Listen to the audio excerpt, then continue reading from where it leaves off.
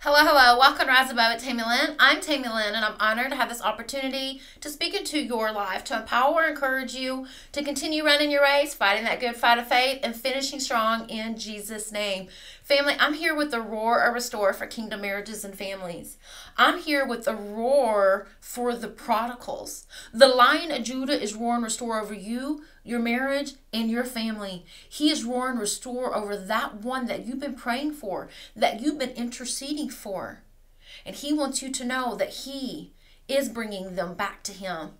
He is restoring them back to him, and that he is restoring them back to you, sending them back to you, putting them in the place that he had called them to be all along in your marriage and in your family. Glory, hallelujah. I'm here to deliver an encouraging word from the Lord to you all as he is showing me the process that many prodigals are in right now. Glory, hallelujah. This is some really good news. I have been feeling an acceleration within my spirit. I have been just sensing movements within my spirit. I have continued to hear the sound of prodigals returning back to the Father and then returning back to their homes, back to their place in their marriages and in their families. I'm so excited about this great movement that we are in because the Lord continues to give me the words massive conversions.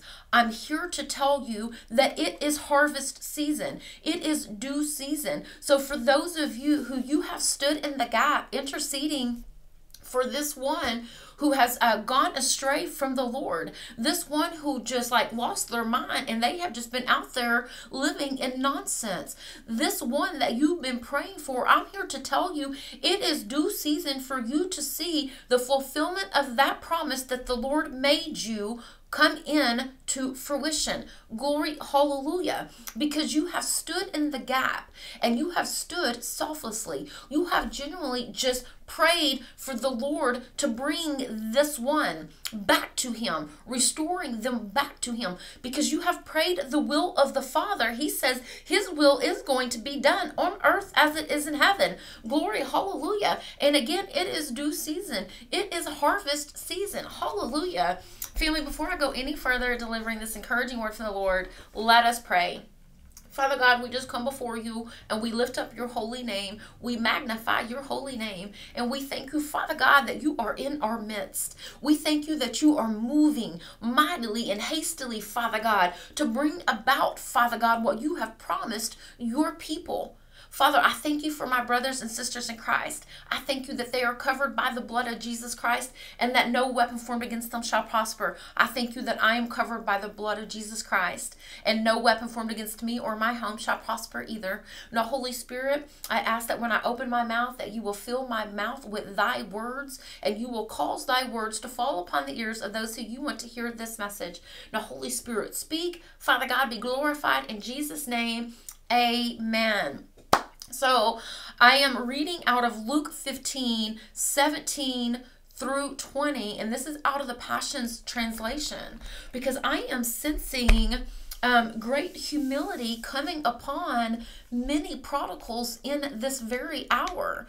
And out of the Passion Translation, it speaks of humility. It speaks of this prodigal son coming to a place of humility.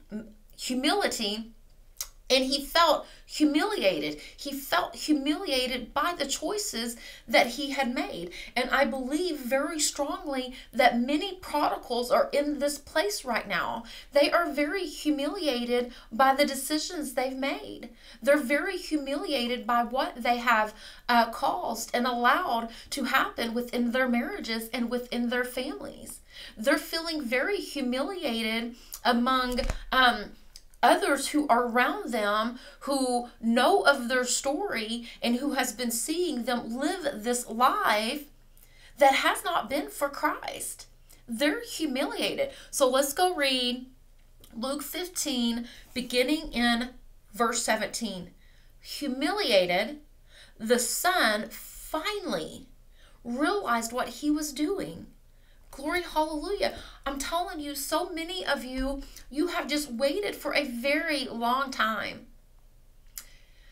Your faith faith has been tested, and the enemy has tried to sift you like wheat. He has attacked you time and time again, trying to get your hope, your faith, and your confidence. But regardless of how difficult it has been and how long the wait has been, you have kept the faith. And Matthew 9:29 says, according to your faith, it shall be done.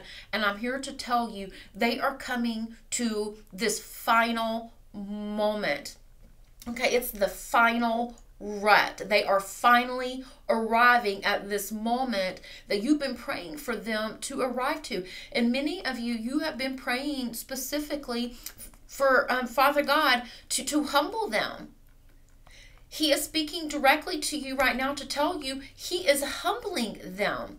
He is breaking down that pride that they have been living in. He is delivering them from the spirit of pride. This pride that has kept them on the run. But their running days is coming to an end. Glory, hallelujah. So Humiliated, the son, finally realized what he was doing.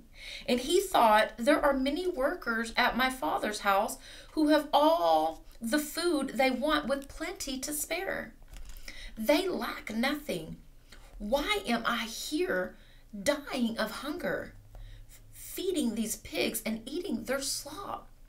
I'm telling you, I am just sensing, again, so many prodigals in this process now of finally coming to their senses, of finally arriving at this point of asking themselves, what have I done? Why did I run from my marriage? Why did I abandon my marriage? Why did I abandon my husband? Why did I abandon my wife? Why did I abandon my children? Why did I abandon my covenant that I've made with God? Why have I done this? What was I thinking? What was I thinking running from my mother? Thinking I was better off over there on my own. What was I thinking running from my father, thinking I was better off over there on my own? Oh my goodness. Verse 18, I want to go back home to my father's house. The Lord wants you to know that they want to. They want to come home. So when this moment happens and you see this, do not second guess what is happening. Do not allow the enemy to get you into this place rather than rejoicing over the blessing, rejoicing over this return and beginning to wonder, well, are they going to do it again? Are they just using me? Do they just want something from me?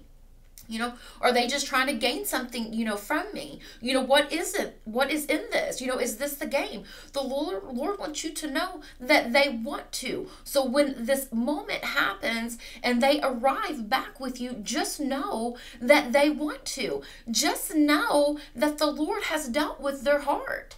Just know that they came to this final rut moment where they came to their senses and they realized that what they did was wrong. Glory, hallelujah. And I'll say to him, Father, I was wrong. I have sinned against you. I'll never again be worthy to be called your son. Please, Father, treat me like one of your employees.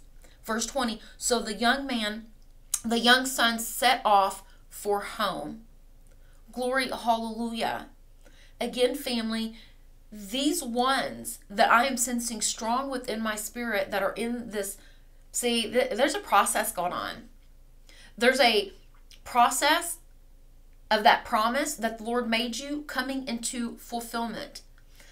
The ones that you have been praying for, they are in a process of feeling and becoming humiliated. They are in a process of humility. And they are wanting now to return. They are wanting now to return back to God, to be back in his perfect will for their lives. And they are wanting to return to their home that they abandoned. Whether that is with you, their husband, their wife, parent, aunt, uncle, whoever it is, the one that you've been praying for, that they went astray and there has been a halt, there's been a division, there's been strife, there's been a separation, or there's been a divorce. There's been something between you and this one that you've been praying for, this one who went astray. Glory, hallelujah. And he is saying, I'm sorry. I'm really sorry. See, true repentance brings true remorse. And you're going to know this when they look you in the eye and they tell you that they are sorry. You're going to know, and it's going to be genuine. It's going to be pure humility.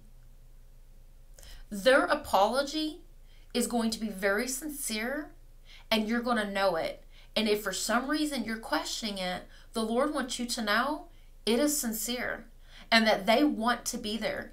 And it is by His Spirit that He has brought them back to where they belong in your life. Glory, hallelujah. He has been saying that for many, many months now. Zechariah 4:6, not by might nor by power, but by His Spirit. By His Spirit, He's bringing them to this final rut. He's bringing them to humility. He's bringing them to their senses. He's bringing them back to Him to live once again in His perfect will for their lives. And He's bringing them back to you. This is a beautiful season for a massive number of prodigals to come home. They are coming back to the Father, and they are coming back to you in humility, in pureness, in genuineness, with a sincere apology. And I'm telling you, family, the moment that you have been waiting for to be face to face with them once again is coming, because they are in a process of having this face to face with Jesus right now. Glory, hallelujah. Family, continue to stand firm on the Word of God. Stay strong in your faith. I will talk to you all soon. Shalom.